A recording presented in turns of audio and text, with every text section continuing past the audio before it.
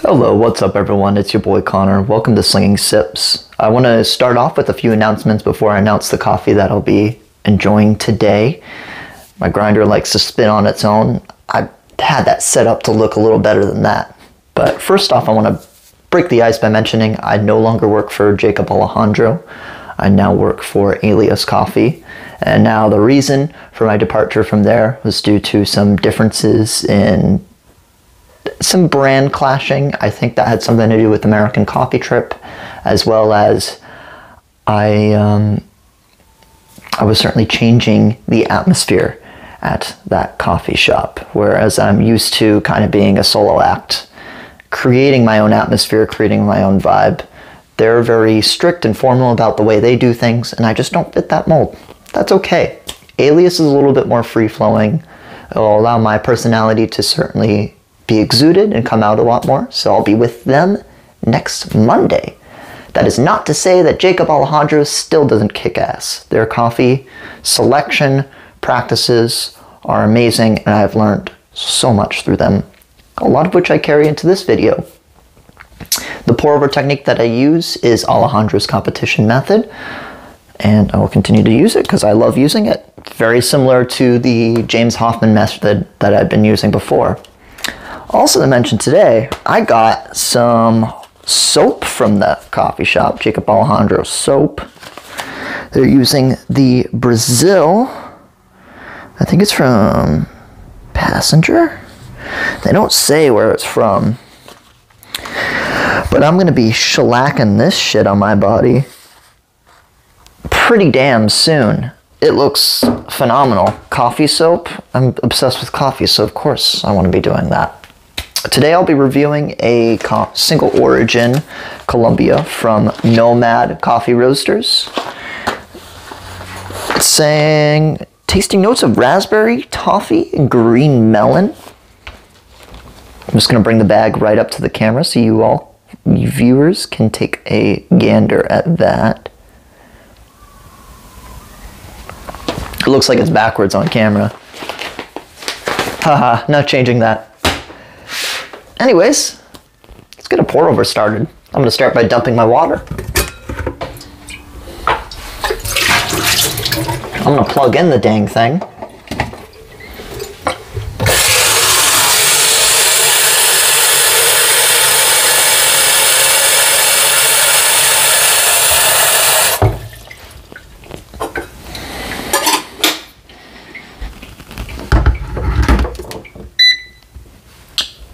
Set to 93 degrees Celsius. While I have my water boiling, I'm going to get my filter, handy dandy pour-over filter here. What I've started to find with making these pour-overs is I like to add a little crease right at this little bit. And since this is my coffee, I can stick my fingers inside this. I'm just going to run my finger gently along this crease here. Plus, even if I was serving another customer as well, the water heating up the paper filter and the brewer bring method itself would nullify anything I did to it. Plus, my hands are very clean. So the water's brewing right now. I got my grinder here. It is set to 2.6. Now, this is the Kinu M47 Simplicity. It's not the higher trim ones, so you're going to see adjustments of 10 microns between settings instead of the higher trim ones, which is like 1 micron. Those are like $500 manual hamburger grinders. This is like 200 bucks. This is already very, very precise. I may eventually get the higher end one, despite that.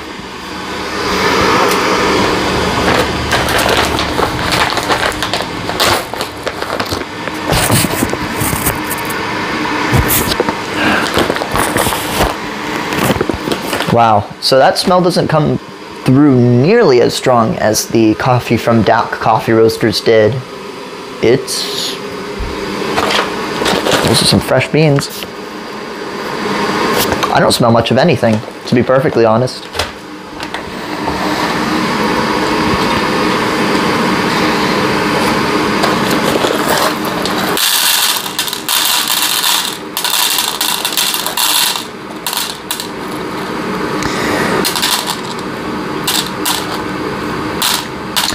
Before I proceed any further too, one other thing I wanted to mention was I will no longer be scoring the coffees that I review.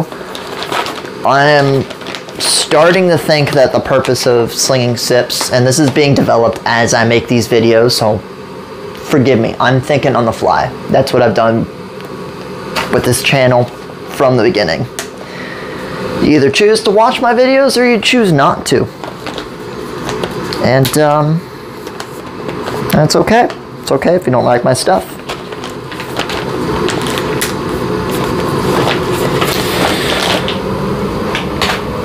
I'm taking the time though to try to enjoy it, to try to taste every coffee, because I want to actually try and attempt to enter Coffee Masters next year. So training starts now, I guess. Tasting, sipping, enjoying coffees. I'll be getting a cupping set as well, guys, so should be enjoying that or using that. Give or take 2 or 3 weeks from now.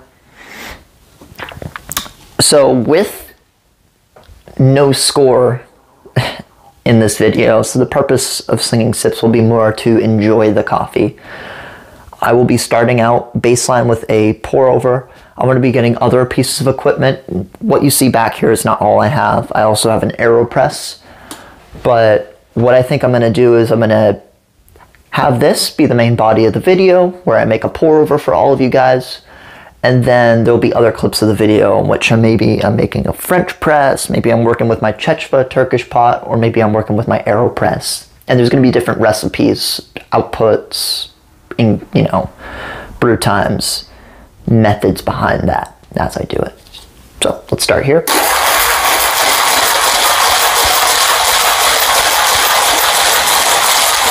This is at the same grind setting as the single origin Colombia from Daft Coffee Roasters is.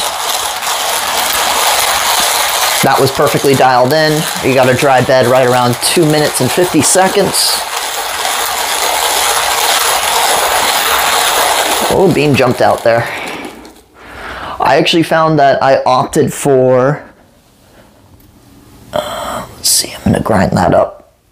I clean these floors very often, and if beans jump out, you can still use them, especially with the heat. Let's heat my brewer.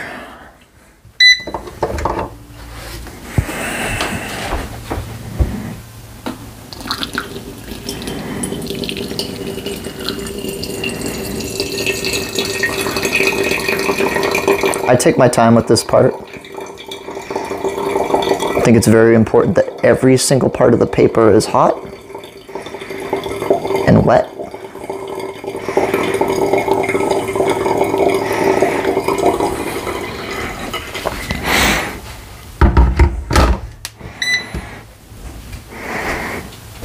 Gets out as much as that paper taste as possible from the coffee, and the greater the weight of the paper, so if you're looking at something like a Chemex, it's going to play much more of a factor, so that's around 4.5 grams.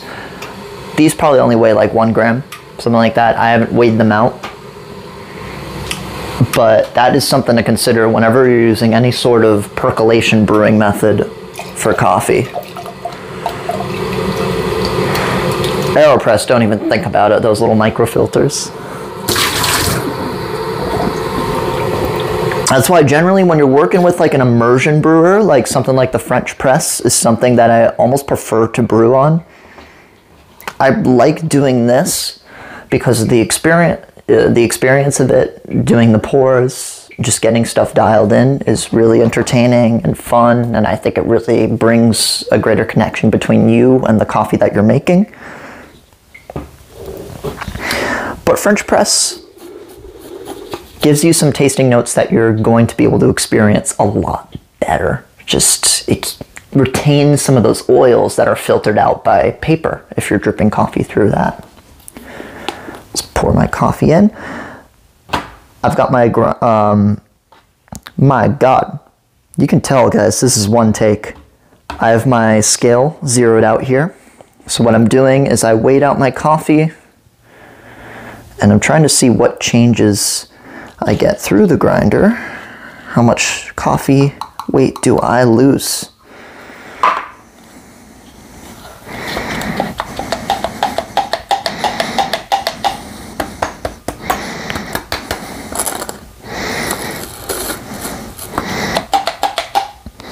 I was at 18.3 grams. Now I'm down to 18.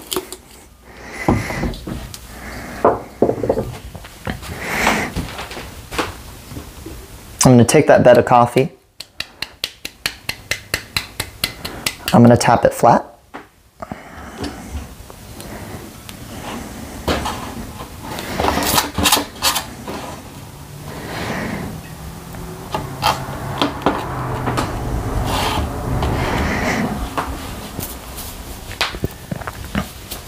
Continue on the subject of how Slinging Sips will continue to be set up from here. Is there'll be this part of the video where I'm making my first brew, first opening of the bag of coffee.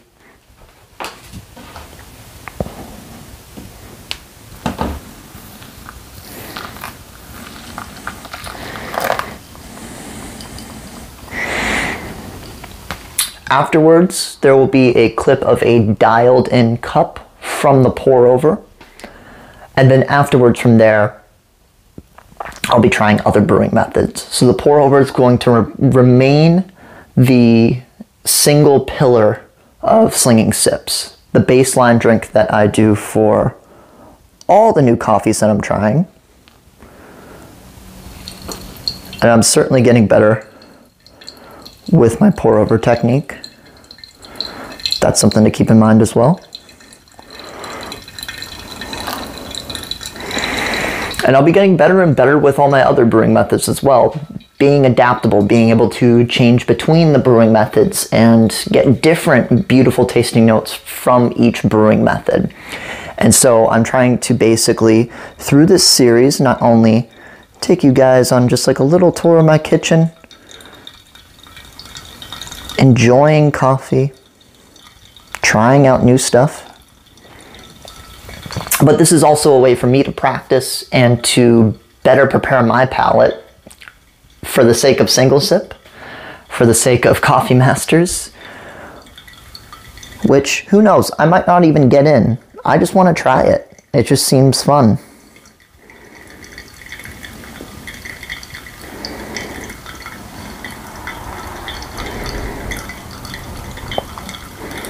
Coming up to our final output.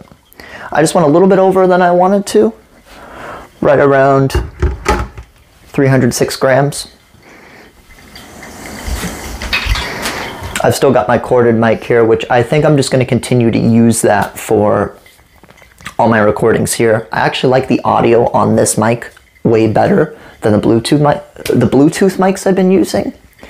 They've got like, you got like this little Bluetooth part that like clips here. That's great. I got a bunch of those that still work. What doesn't work are those little USB widgets. My phone has like a case that's like made like a tank. And hold on, I need something to catch this. There's actually drinking chocolate in that container, so I'm gonna use this.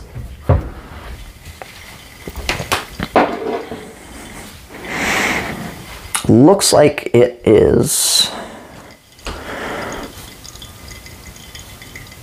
a little bit slow.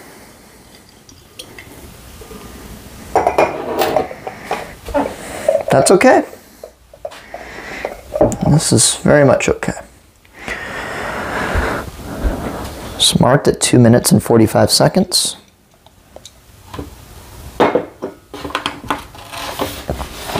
The DAC Coffee Roasters coffee that I tried last time, I know I'm bouncing around all over the place. My brain just bounces around all over the place. I'm talking about the last coffee that I had, the DAC Coffee Roasters coffee, single origin Colombia. Almost tasted like strawberry jam. It was delicious. I found that heavy extraction did not favor that coffee at all. That coffee preferred to be a little bit on the lighter side. So I started to find that as I went through the bag, I actually ended up dialing back my time by like a good 5 or 10 seconds, and that less extraction was more favored in that brewing method.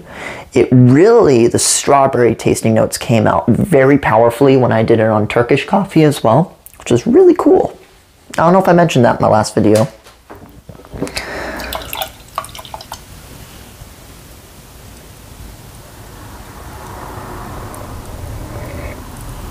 It's very subtle. It's like the skin of a watermelon.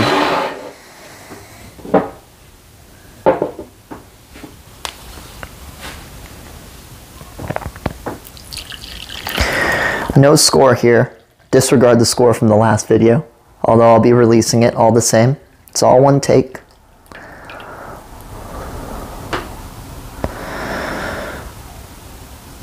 Your host, Connor. You're going to see me succeed. You're going to see me fail. You're going to watch it. Or you're not. You're going to take something from it. Or you're not. That's okay. But the best part, of course, giving this a little single sip and then telling you what I think of it. Not scoring it, but telling you what I think.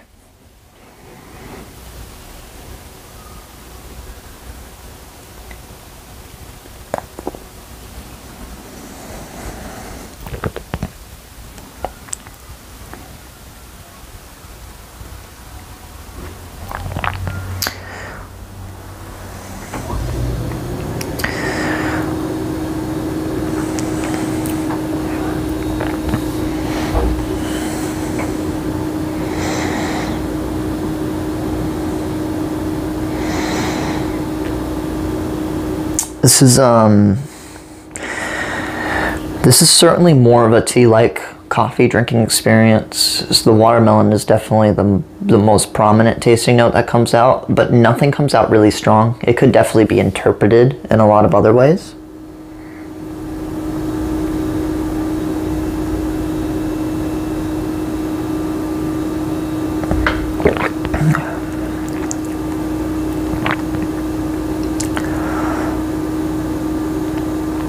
Anything that may be considered harsh on your tongue is immediately taken over by a subtle smoothness that rolls throughout your mouth.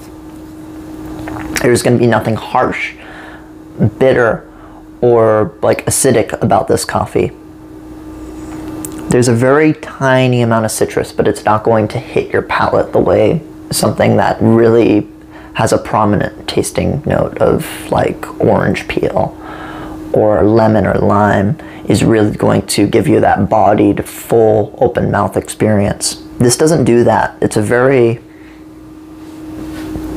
subtle, easy, balanced coffee that I think I don't have as much interest in it as I did with the DAC Coffee Roasters coffee, but it's very easy to enjoy, and I have a feeling it's going to be very easy to dial into other brewing methods as well. With the pour over, what I'll probably want to do is actually dial it, because it was pulling a little bit slow, I'm going to dial my grinder a little bit coarser to make up for that, and then hopefully the times will start to line up and I should get more of a dialed in pour that I'll record for you guys.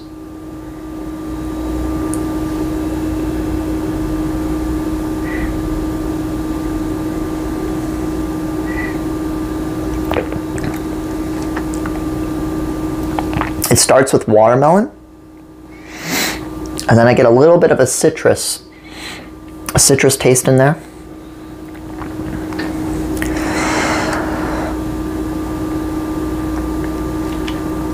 To me, it's almost like mango, really, because I get a little bit of like a citrus kick to the mango, and then I get the sweetness is the thing that just carries the tasting notes all the way to the end, to where it like just fizzles out of your mouth completely. It's really cool. I actually have this coffee prepared for video editing. My office space is right around the corner. Just getting work done. This is really good. I'm certainly so excited to try more coffees in the future. I just bought another Troy. I just bought another bag today. I'm not going to share that with you guys, but Jacob Alejandro, at least, they go through a rotating selection of coffees. So there is always a lot to try, a lot of new interesting things that I'll be able to present to you guys. And it's a 2-minute walk. I'll also be presenting some coffees from Alias Coffee Roasters relatively soon. And then I actually have to figure out a time to go over to Touchy Coffee. There's a lot of good coffee names in this city. Excuse me. And while there's a couple more coffee shops I'd like to review in this city, some those upcoming single sip adventures, 2 scheduled single sip adventures. I'm gonna have to get my legs back in shape because I will be cycling out to these coffee shops.